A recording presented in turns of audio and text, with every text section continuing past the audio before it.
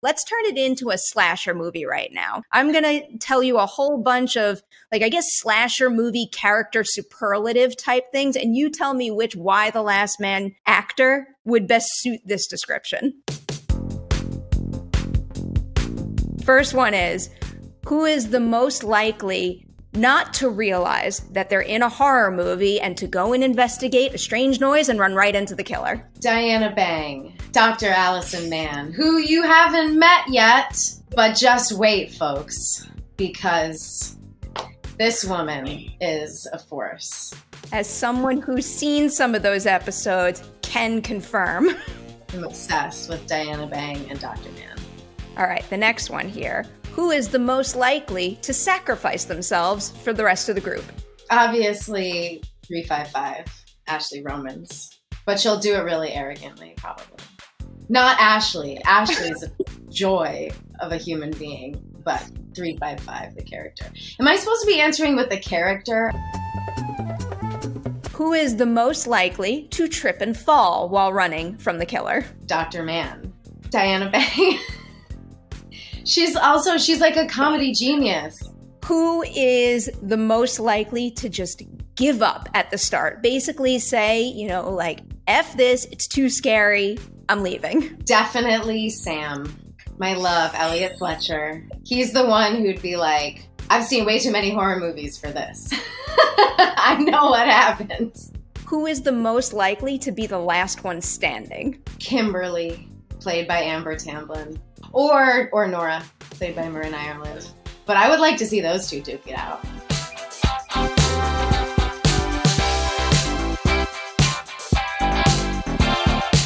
Hello, everyone. Welcome back for a brand new episode of Collider Ladies Night. I'm very excited about this check because you all should be watching Y the Last Man on FX on Hulu right now and checking out the incredible work from Olivia Thirlby. Hello, so nice to meet you, and big congratulations on this show. Thank you so much, Perry. I'm so happy to be here. I've got a list of 8 random questions here. You get 3 rolls on the dice tower, and then those are the 3 questions that we start with, at least. 2 is a new one. This is called Game Show. If you could be on the game show of your choice, what would you pick and why? The first thing that comes to mind is a game show that doesn't even exist, which is like a game show of Yahtzee, because suddenly with these dice, I'm feeling like I'm playing Yahtzee, and I just played Yahtzee for the very first time, and I had unbelievable beginner's luck. I sort of cleaned up, so I feel already like I'm doing really, really well in this imaginary Yahtzee game show. You should pitch that around. Make it happen. I bet you someone out there would pick up a Yahtzee game show. Why not?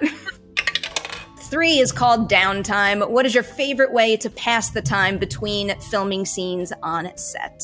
There's no cut and dry answer because it depends on which 2 scenes are you shooting? Like, did you just finish the hard one and now later you don't have any lines, or is it the other way around? It's all a head game. But if the stakes are low, probably eating.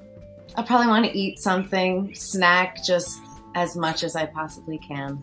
I'm pretty powerless to be able to avoid like a caffeinated beverage. Like if someone's like, hey, do you want a coffee? Even if I don't, I'll be like, yeah, that's not a snack.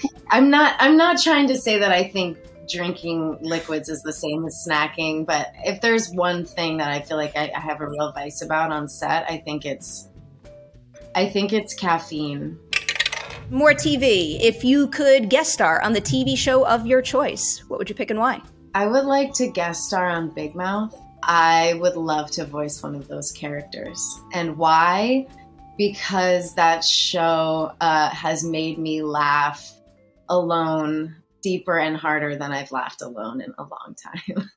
So how do you get to making your very first feature film role in a Paul Greengrass movie? Actually, my first film that I did, it was a film called The Secret, which I don't think it ever got released in this country, in the United States, but it was that was like my big break. I got that role when I was a senior in high school. I was 18 years old, and I withdrew my applications to the various drama schools that I was trying to get into because I wanted to take the opportunity and go shoot that job. So that was just kind of one of those things that came out of nowhere. And I remember at the time I was really bummed because I had not gotten into Juilliard, which was my dream. And I was really down and depressed and sort of feeling bad about myself. And then this came along and it was a wild ride. And then being able to go shoot that film,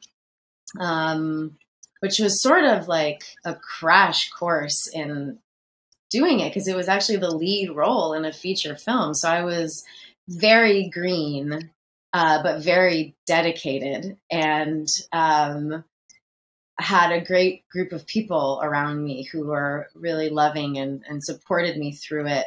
Through doing that job, I got some managers, and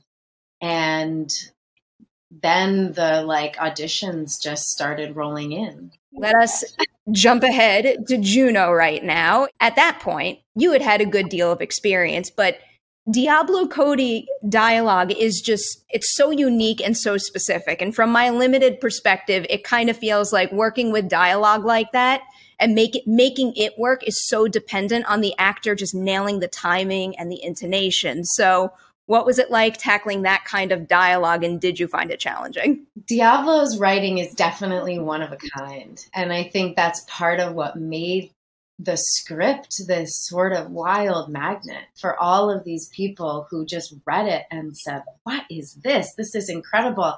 Never read anything like it. And what I remember at the time, and this was like a really long time ago at this point, bear in mind, but that it was so exciting to read something that was in a voice that was unlike anything else.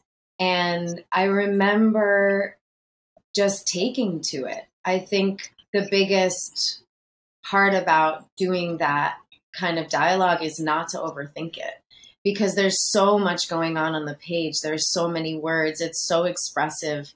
It's so colorful and dynamic. The idea is just not to do a lot. And I don't think I necessarily succeeded in that. Again, I'm going to go back to the being really, really young thing. But I remember just having fun.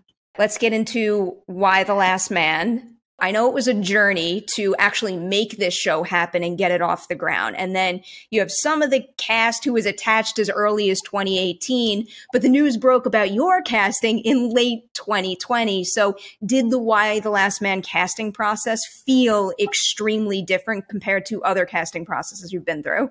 I think everything about Why the Last Man has felt extremely different than anything I've ever been a part of. And that's for a lot of reasons. The backdrop, of course, is COVID and the nature of a global pandemic and what it means, what a casting process means during that, as well as what it means to actually film a show during that.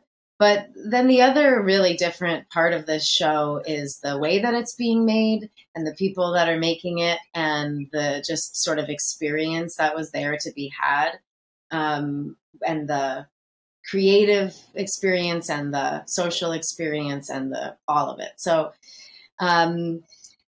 without a global pandemic, I probably wouldn't have been in Why the Last Man, because they were gearing up to film with a slightly different cast in March of 2020 when it fell apart. And so the reason that I got to come on board was because that had happened. And the casting process was interesting for it because it happened so quickly. And sometimes things like that do. But this was something that came into my field. And then a few weeks later, my whole life was kind of turning upside down as I was moving to Toronto to shoot this job. So it also came at a time when I wasn't certain what the film industry looked like anymore. I didn't know if there would ever be more jobs. It it came really out of nowhere. And so I think there was a part of it there too that was surprising, because I had doubts about whether I would be working at all again ever.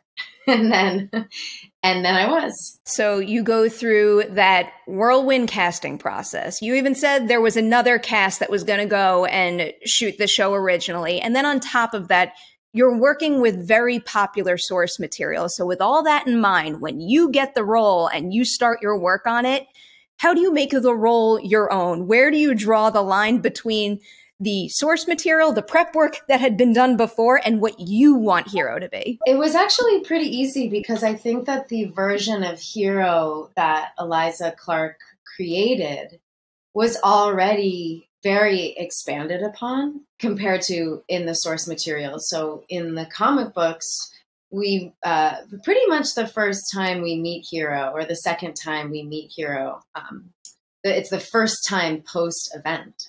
She's already in the Amazons, and we never get the story of what happened to her to get her there.